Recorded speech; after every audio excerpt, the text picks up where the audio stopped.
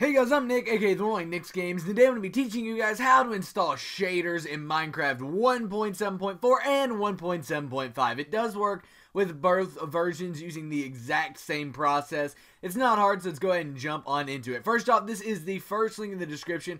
So you go down there, you click this link right here. It's on the Minecraft forum. You can go there and then scroll down to Minecraft 1.7.5 and then pick whichever mod version you want. For me, I'm going to go with 1.7.5. Let's go ahead and click more info. It'll then take you to a page that looks like this with this right here, and then you need to look for the download link. Now, be careful because this is 1.7.4 and you need 1.7.5 or 4. It doesn't matter. It's going to work either way, but I would recommend 1.7.5 because it's newer. So we're going to go ahead and click this link. It'll then take us to an AdFly link that'll look something like this. You'll have an ad here, and then you have to wait.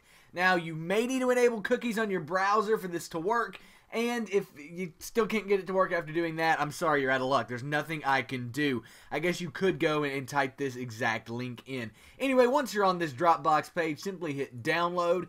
It will then download right down here to the bottom. As you can see, right there it is. Once you've done that, you can go to your home screen here, your desktop, and find the shaders mod. Now, it may be in your downloads folder, so if it is, go here, search downloads, and click that. It will then open up your downloads folder, so it may be here. But nevertheless, once you've found this, it should be shaders mod v whatever installer. Right click on it and then do open with Java TM platform SC binary. It will then open up something that looks like this and click yes.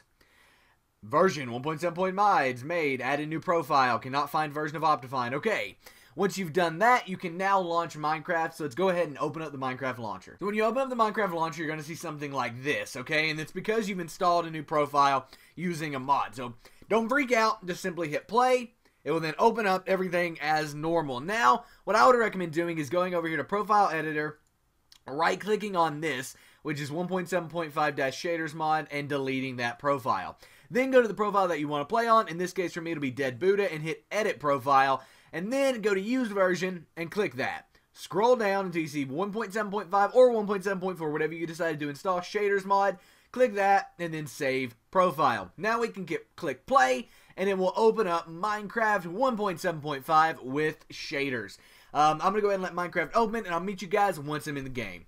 Now once you're in the Minecraft launcher, it's really easy to see if you have the shader mods installed. Simply go to Options, Shaders, and then boom, here you go. If you have this shaders option, shaders is now installed and you are ready to go. Hope you guys enjoyed this video. If you did, please give it a thumbs up. It really does help me out. Also, I can't show you guys shaders in game because my PC cannot run shaders. It requires too much memory on the part of my PC and I cannot play Minecraft with shaders whatsoever. I literally can't move. Minecraft just crashes. But if you have a decent PC, you'll be able to run shaders mod without any problems. But as you can see in the options, it is installed. So if you guys enjoyed this video, please give it a thumbs up. It really does help me out. I'm NicsGames. Subscribe if you haven't already for awesome Minecraft tutorials every single day of the week. And I'm out, guys. Peace. And here's some videos you guys might want to go check out. On the left, I show you how to install more than one Minecraft mod at a time. So you want to run Forge and you want to run Optifine, that video will show you how to do that. So go check it out.